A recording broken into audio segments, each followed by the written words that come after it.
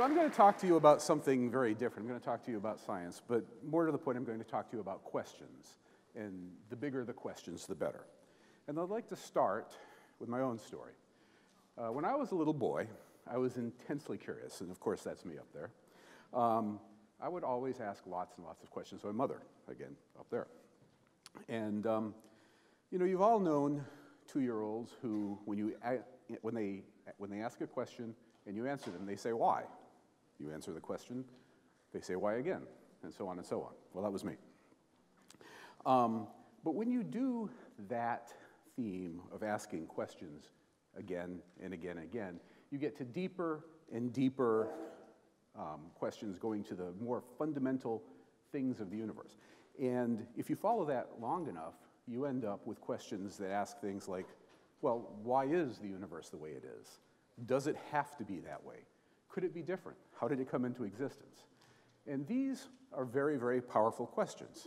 And I thought I'd share a little bit about just how powerful those questions are, especially for me personally. I did not grow up in what you call an academic-rich environment. I grew up in a little town in the middle of nowhere. My mom had me way, way too young. My dad never finished high school. My graduating class was 63 kids, and it took 4 towns to get that many kids to come to school. It was a really small place. Our dinner time conversation was not about the newest science breakthrough or Nietzsche or Kant or anything like that. Our conversations were more about things like, well, professional wrestling and NASCAR.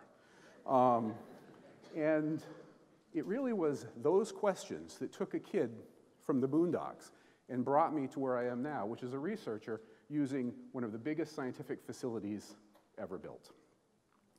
Now, I'd like to get back to some of those questions because that will tell you a little bit of the journey.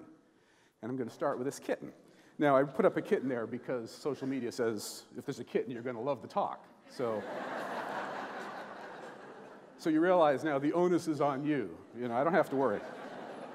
So when I was young, I might have asked my mother why kittens have to have fur. And she would say, well, it's because kittens need to be warm. And then I would say, well, why do kittens need to be warm? I must have driven her totally nuts. But I'll skip a few questions along the way. But the reason why kittens need to be warm is so that their metabolism will be regular. And if you ask questions about metabolism, that inevitably leads to chemistry. And chemistry then leads to molecules. And if you follow the rabbit hole all the way down, molecular questions lead to atomic answers. And we now know that atoms are also built of smaller building blocks still, protons, neutrons, and electrons. And there's another even deeper level called quarks that you may not have heard of. We'll talk more about those in a moment. But the point is that when you ask deep questions, you're inevitably led to really deep things, like how the universe came to be the way it is. So I want to tell you a little bit about what we know and then kind of branch off into what we don't know and the sort of things that my colleagues and I are working on. And to do that, I'll remind you of something you already know. Now, the universe is an incredibly complex and diverse place. We have me, we have you, we have the ground, we see distant stars. One of the weirdest things is we know that liquid water is actually, water can be formed into ice, water, and steam. 3 very different looking things, and yet they're all the same. And it was in the 1860s that we began to realize that all of the incredible diversity of the universe, from hummingbirds to tubas, could be made with 100 chemical elements. And that was a tremendous simplification of our understanding of the universe. Now, we now know that these elements are actually made of atoms, and the atoms are made of protons, neutrons, and electrons. So now we know that there are 3 building blocks of the universe, and that is absolutely incredible. Everything you see can be made by 3 little things, if you know the right rules. Which brings me to my next point. Knowing the building blocks is only part of the story. The next part of the story is the rules that hold things together. And we know of 4 fundamental forces. These 4 fundamental forces, 2 of which are familiar, 2 of which are less so. The most familiar is gravity, which holds us on the Earth and guides the planets through the sky. The second most familiar force is electromagnetism, which governs electricity and magnetism, but also how those lights are working and shining on me right now, and all of chemistry. There are 2 other forces that are less familiar, the strong nuclear force and the weak nuclear force, and these only have some impact in the center of atoms. But if you take these known forces and the building blocks of the universe, you can build the entire universe, and that's pretty cool. So, there we go. So I would like to tell you about what modern science now thinks is the ultimate building blocks. It doesn't mean that this is the final chapter in the story. In fact, it probably isn't. But this is what we know now. So this is essentially the periodic table of modern world. Matter is made of particles called quarks. They have really dumb names. It's up, down, charm, strange, top, and bottom. Up and down quarks are found inside the center of protons and neutrons, and the other four exist, but only for a very short period of time. We can make them in the big accelerators, but they live and die in less than a millionth of a second.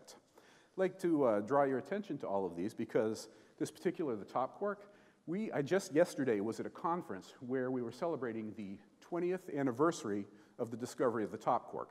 It was discovered in 1995 by, well, me. Okay.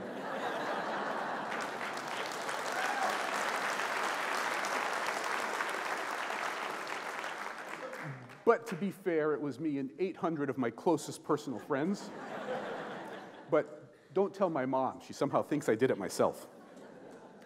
So these quarks are joined by cousin particles called leptons. The most familiar lepton is the electron.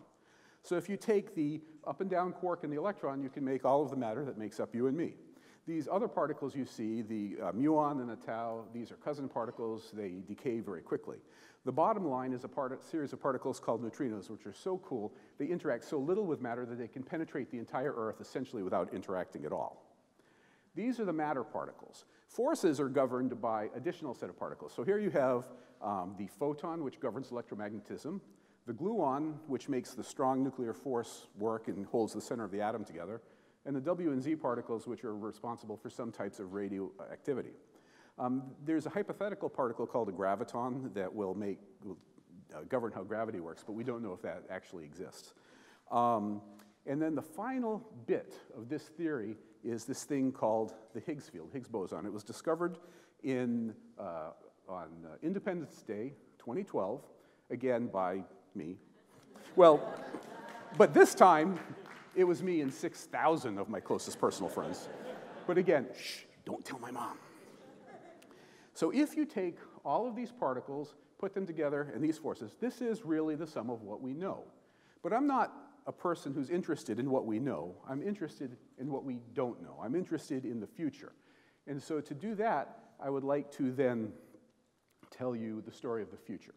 So currently, literally, as we speak, today, right now, under the Swiss countryside, a giant is awakening. Now, that area has hosted giants before. The nearby Jura Mountains lend their name to the Jurassic period, where we get Jurassic Park. But the giants stirring in Switzerland are not dinosaurs, but rather this, the Large Hadron Collider, which is the largest particle accelerator ever built.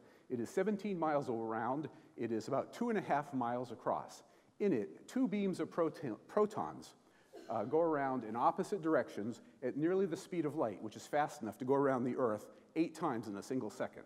They collide in 4 points around that ring 1 billion times a second, and we take photographs of the collisions.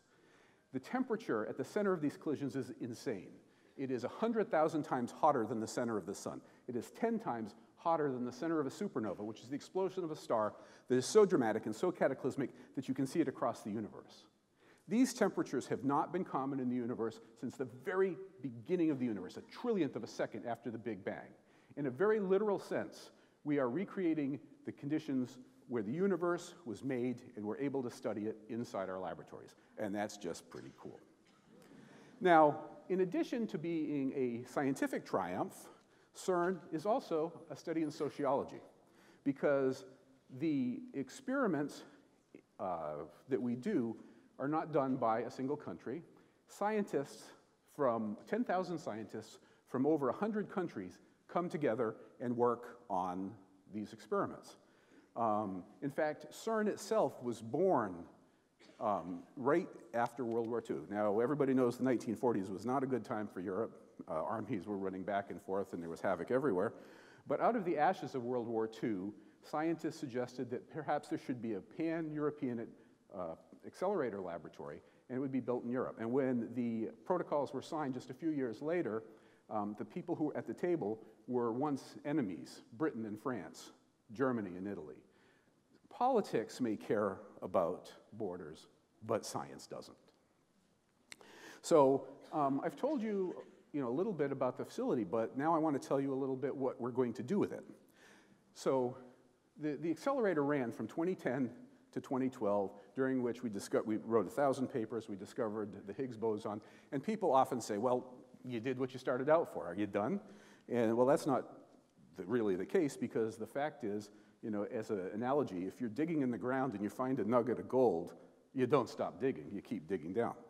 So the new facility, which is literally coming on, in fact, it turned on last Sunday. You could say it rose from the dead, and that was on Easter, so that's a pretty good day for that. I've heard it's been done before, though.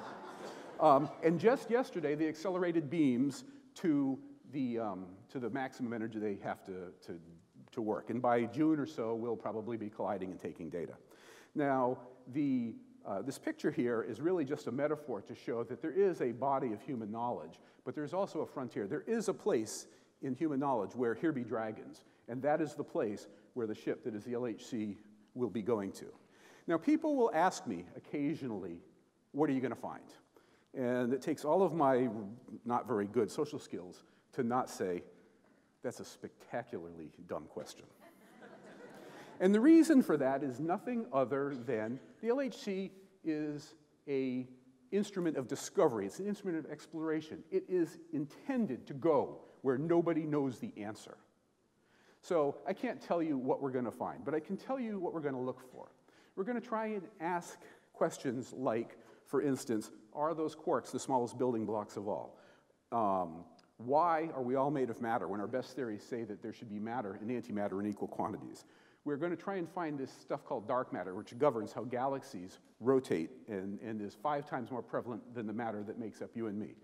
I don't know what we're going to do. But one thing I do know is that no matter whatever we do, we are going to write a new chapter in the book of knowledge, a book whose first pages were penned over 2,000 years ago. And if that doesn't make you just a little bit proud of your humanity and what it means simply to be human, then I don't know what will.